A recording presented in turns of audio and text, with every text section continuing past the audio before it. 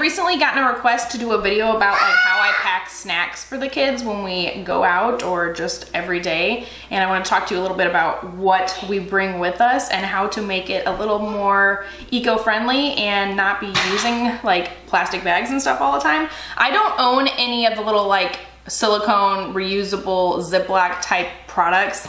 I have these little containers that we got off of Amazon like 3 or 4 years ago when I was making baby food for Calvin. I would put the baby food in these little containers. We have a lot of little containers that I bought when I was making baby food, and I've just continued to use them as our snacks containers for the boys as they get older. So we love using these little guys. We just pack them up like right in here in the book bag and the diaper bag and take our snacks with us. Right now in the diaper bag we have some raisins.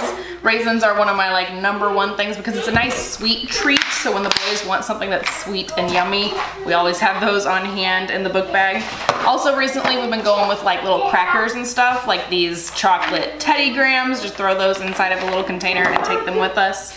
And here we have some pretzels, just random little stuff that sits inside of the book bag that we take with us whenever we go somewhere to have some snacks while we're out and about. I always make sure to have snacks in the book bag just in case when the kids start getting kind of irritable and just like in a bad mood. Snacks can usually fix most of those problems. So it's always nice as a little distraction, even when you're like going out for dinner or something, just to have like a little snack before our food actually comes so we don't like starve to death in the 20 minutes to get our food. I also always keep inside here, hopefully it's in here, I have one Lara bar, a chocolate chip cookie dough Lara bar inside the little front pocket here. Mostly for me, but sometimes in case I like forgot to have other snacks, we always have one little extra snack that we can kind of share to hold all of us off until we get back to the house or wherever we're going. I also have a couple of these little plastic reusable sandwich containers that my mom actually bought for me and my sister when we still lived at home, like still bringing lunches to school and stuff.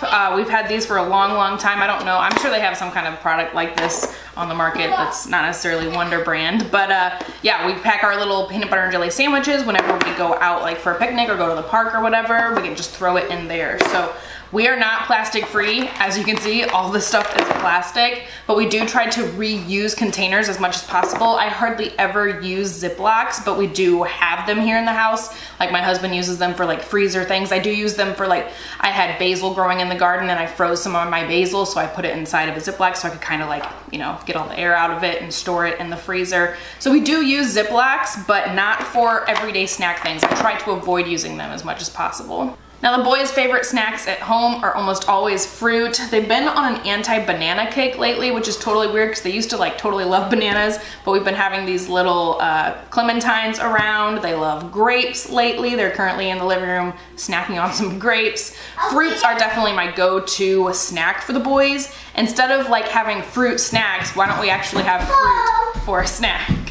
So that's it for the snacks for the boys for today's video. If you did enjoy this video, don't forget to give it a thumbs up and let me know in the comments what other kind of stuff you want to see here on this channel. I always write down any requests that I've been getting lately so I can try my best to get to videos about the things you guys want to hear about. So let me know down below if there's anything in particular you want to see me film a video on. I hope you guys enjoyed, and I'll talk to you next time.